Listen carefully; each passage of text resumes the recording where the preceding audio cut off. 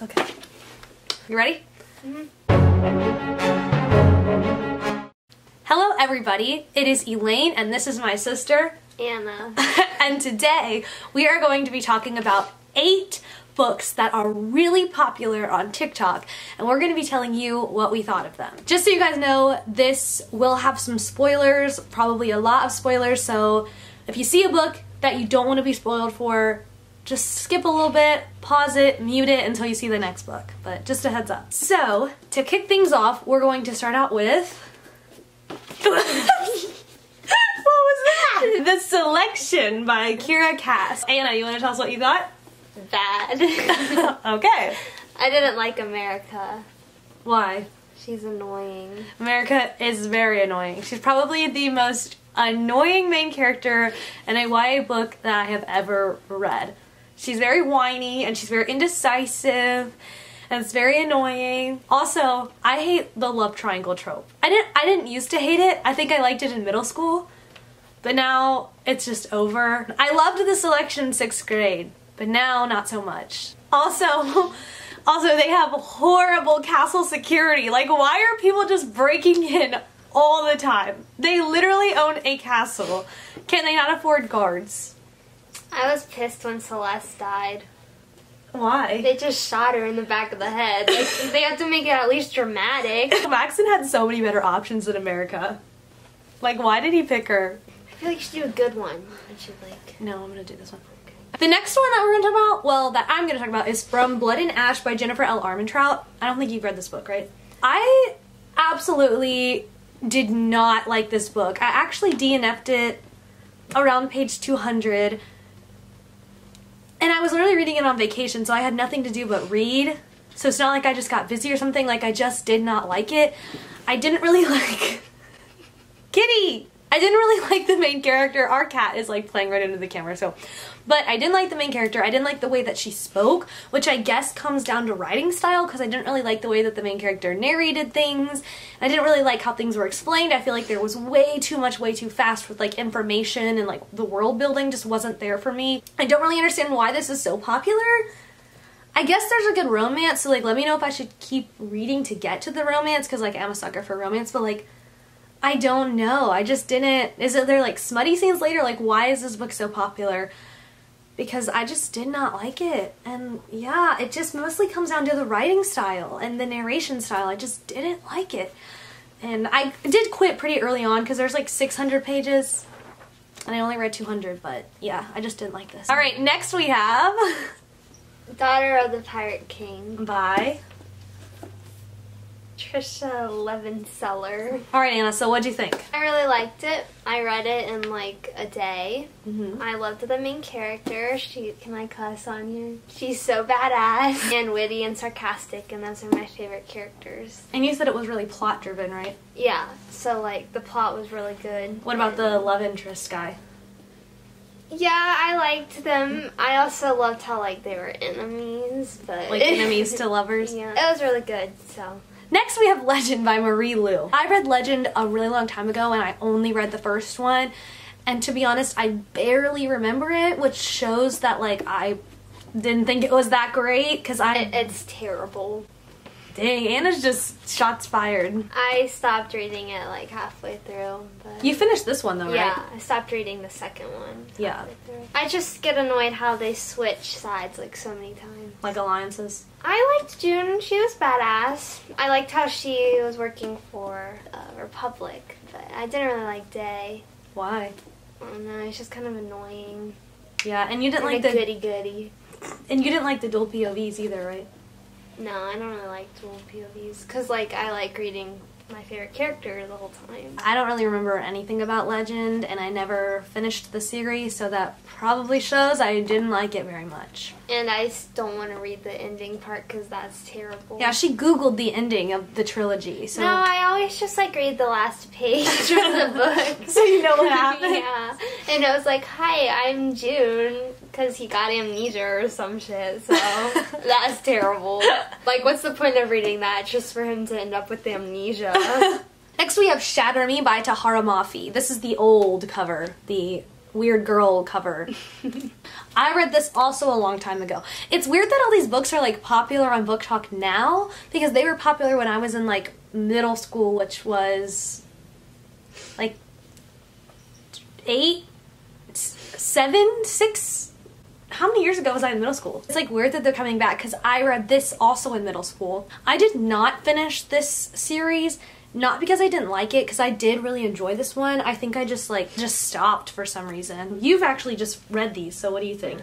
I really like it. I love Juliet and Warner. They're my favorite couple. I liked Adam at first, but then like the third book, I didn't like him. He was a douche. Did you like the plot? Like, did you like how when she touched people, they died and stuff? Yeah, I think that's really cool. Yeah. The third book kind of confuses me because, like, her power, she can, like, move people now and stuff like that. It's weird, but it's cool, I guess. She's badass, so I love that. Yeah. Originally, Anna, you were only going to read like the first 3, but now you want to keep, because Shattering was like originally just supposed to be a trilogy, but then the author went and wrote like a bunch more, right? Yeah. Anna, you originally only going to read the first 3, but now you want to keep going, right? Yeah, because like, I don't know, she only has control of like one sector, so like I want to see her take over the world, so yeah. Okay, so the next book that we're going to talk about is Red, White, and Royal Blue by Casey McQuiston. So I listened to this on audiobook, and it was probably the best audiobook I have ever listened to. It deserves all the hype. This book is amazing. Absolute hell yes, deserves all of the hype. I'm obsessed with it. It was the cutest thing ever. I don't know, it just felt like real, and like I know it could not be real, but it just like felt like it was real, and I just thought it was like super cute, and I kept waiting for like shit to hit the fan. And I like the way that like shit hit the fan. Like I think it like made sense. I don't know, it was just so cute. And I just loved the main characters. I loved Henry and Alex. Like I just want to hug them and like hope everything in the world works out for them, because I think they are some of the cutest characters ever and they deserve the world. And like it was just so cute, and I really liked the way that their relationship progressed. Like I think they had a lot of great character development, and the author did a really great job showing how their relationship progressed instead of it just being like they were in love. Like it showed how they kind of didn't like each other, and then like they became friends, and then they became more than friends, and I really liked that progression and how it kind of builds over time and turns into this great romance. I literally was like crying in the car. We were in a car ride, and I was just like crying listening to it, and I was like, this is so beautiful. The part that made me cry the most was the scene where like after they're outed because of the emails, where there's like pride parades everywhere and like protests and like support, and I was just like sobbing. Like that is the sweetest thing in the whole world. Like that was what made me cry the most, like just the support that they got. I was just like, that is so sweet. Well, overall, Red, White, and Blue, 10 out of 10, 5 out of 5, amazing, deserves the world. Next we have Throne of Glass by Sarah J. Maas. This is another book that I read in middle school before BookTok even existed. I love this series. It's probably my favorite series. Really? Yeah. Why? I love Elayne. Even though you won't finish, what's it called? Because she's not in it. Tower of Dawn. Yeah. That makes me so mad. I'm about to just skip it and go to Kingdom of Ash. Just read the plot summary. Yeah, get the gist of it and then skip. Throne of Glass is really good. It's kind of weird because when you take Throne of Glass and you compare it to like the later books in the series, they're very different. Like this almost has like, I mean, it has everything to do with the rest, but it also has nothing to do with it because it's like an assassin competition. But then like the later on in the series, it's like political and like all this crap. It just goes from like an assassin competition to something just completely different. Giant battle against the dark. Yeah, it goes from like point A all the way to Z. It's just the progression of the series is like really unique. Sarah J. Maas, I personally love her writing style. I think she's really good at world building. Now I haven't read ACOTAR yet. Some people say that the world building like isn't really there, but personally like Crescent City is one of my favorite books in the entire world, and I think the world building there is just elite, and I just love her characters and the romance, and I love how she combines like high fantasy and really badass like fighting and female empowerment, but also with like romance and sex and stuff. Like I think she's just a really good writer, and it's cool to see how far she's come from Throne of Glass. Elayne's probably my all-time favorite character. She's so badass and funny and sarcastic, and I love her and Rowan. Actually, team. Not Kale. I was actually a team him at first. Not See, Dorian. I liked Dorian more because I have a thing for princes. Oh, he's in the Tower of Dawn book. Like, I'm gonna read a whole book about him. I do love her tragic background. Elayne's? Yeah. Her background story. I do think Sarah J. Maas makes her characters, like, really, is it three-dimensional? I don't know. She makes them have cool stories, and I feel like she plans out her characters really well.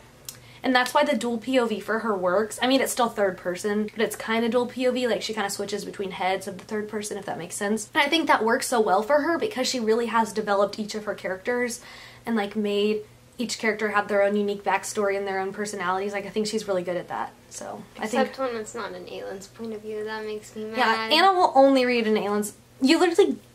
That's why you don't like Legend or anything, because you can't handle a dual POV. Yeah, because I want to just read about my favorite main character. But sometimes you gotta read the other characters to like know the story. No. But like if you don't... Well, I do like Man in Blackbeak too, so I like her. So the last book we have to talk about is The Invisible Life of Addie LaRue by V.E. Schwab. This book is one of my all-time favorite books in the entire world because of just the way that it is written. This is the most beautifully written book I have ever read in my entire life. Just reading the lines made me want to cry. Like, I remember I called my mom just to read her one sentence because it is just so beautifully written. It feels like a song, or I don't even know, but V.E. Schwab is an amazing writer.